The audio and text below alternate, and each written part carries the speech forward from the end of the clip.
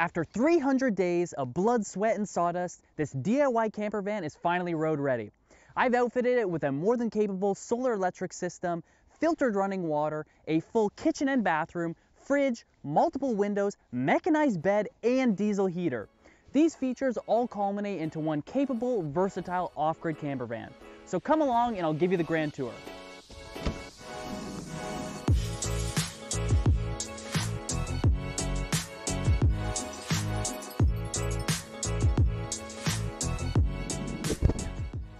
Alright, welcome inside my van.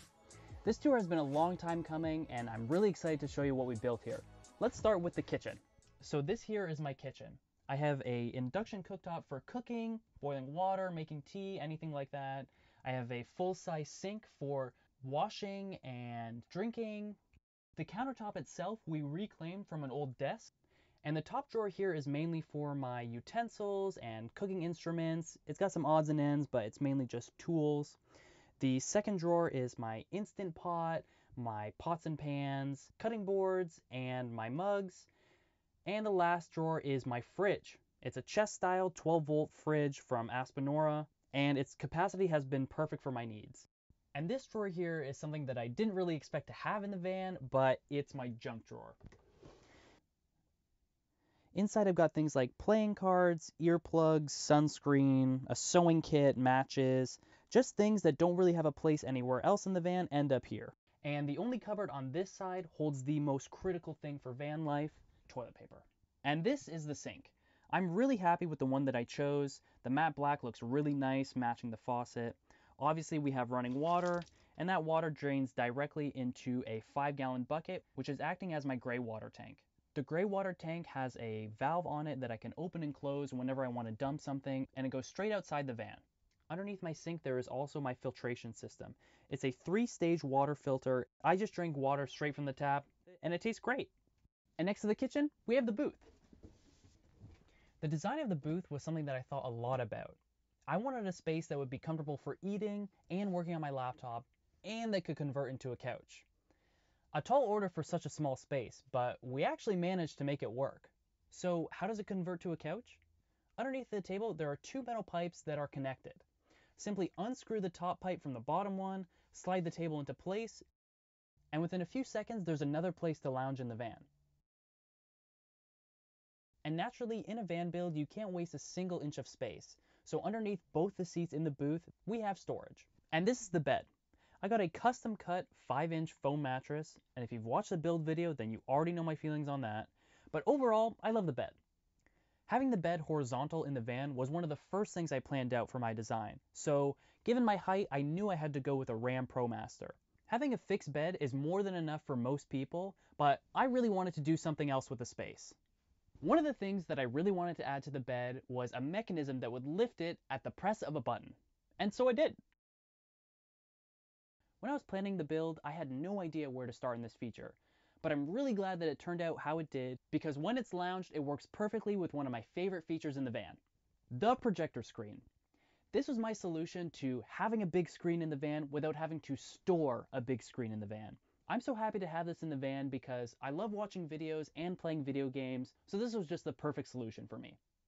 And you can't mention the bed without talking about the Skylight. I love this thing. It lets in so much natural light, it shows a beautiful view both day and night, and it makes the space feel much bigger. While we're talking about the ceiling, let's take a look at my ventilation system. This is my Max Air fan. They're pretty common, lots of vans have them, but they could be improved in so many different ways. One of the ways I improved it was by installing my own custom knob. My brother and I 3D designed a replacement knob that would go exactly where the old one did. And if you're like me and hate smacking your knuckles against the sides of the plastic when you're trying to open and close it, I've left a link in the description right below the like button. Next, let's talk about the bathroom.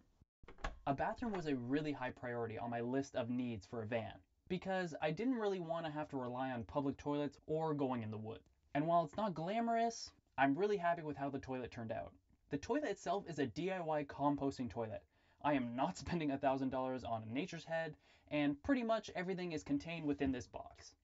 I installed a silent 12-volt computer fan into it, and it's controllable via this module. If you want more detail about how I actually built it, check out the build video. They've probably been hard to miss throughout this video, but these are my upper cabinets. Having upper cabinets is one of the best ways to maximize your storage in a van. When we installed them, we made sure they were tightly secured to the ceiling, and each of them is fitted with a gas strut, which is really convenient because you don't have to waste a hand holding them up. While I'm not completely moved in yet, inside this one I have plates, bowls, and my heated blanket because it's winter in Canada and it's very cold. On this side, the cabinet is shorter just to make sure there's enough headspace when you're sitting in the booth, but there's still enough storage for my snow pants, my drone, and other odds and ends. And in the last two back here, I just have pillows, blankets, and my projector. And lastly, for the interior, we have the windows. I have one bunk window for the bed and a larger square window for the booth. These windows are great for both ventilation and the natural light that they let in. They both have screens so bugs aren't an issue, and overall they're great features in the van. Now let's head outside. Out here, there's just a few things left to cover. Let's take a look. Firstly, this here is my water inlet. It's how I get water into the 32-gallon tank inside the van. Simply open it, put your hose in, and you're good to go. Also in the exterior of the van are these outdoor LED lights. They are extremely bright, and I'm honestly happy that I have them because they're perfect for checking what that noise was or simply lounging when you're at camp. Also on this side of the van is where the toilet fan exhausts to. And back here is the garage. This is where I store things like my tools, my shovel, my axe, my hose, as well as my diesel fuel canister, and it's where my water tank and electrical system live. Like I said before, I have a 32-gallon water tank that fits over top of my wheel well, and it connects to the water system in my van. I have a regular 12-volt pump, which I turn on and off with a switch, and it pumps right to my sink. My entire electrical system is also underneath here. I have way more details about it in my van build video, but to quickly summarize the main details, I have a DIY 230 amp hour lithium battery, a 2000 watt pure sine wave inverter, 350 watts of solar on the roof, and a 40 amp DC to DC charger. Also housed back here is my diesel heater. And finally, let me show you the front. Now up here, I haven't really done much, but what I have done has been really helpful. I installed a backup camera that turns on at the switch of a button, and it's been a lifesaver at times. There's also a switch near the cup holders that controls the DC to DC charger. Being able to charge your house batteries while you drive is such a nice perk of the DC to DC charger. And this switch here allows me to turn it on and off whenever I want. It's nice to have the flexibility to be able to turn it on and off from the driver's seat. And with that, that's it for the cab. Thanks for joining me on this tour of my DIY van conversion. I hope you found it entertaining and got some inspiration for your van. If you're curious about the build process, you already know I have a full video on that right here. Or if you're more curious about why I chose to live in a van in the first place, click here. I'll be continuing to document my van life journey, so make sure to subscribe so you can join me on my next adventure. Keep exploring, and I'll see you on the road.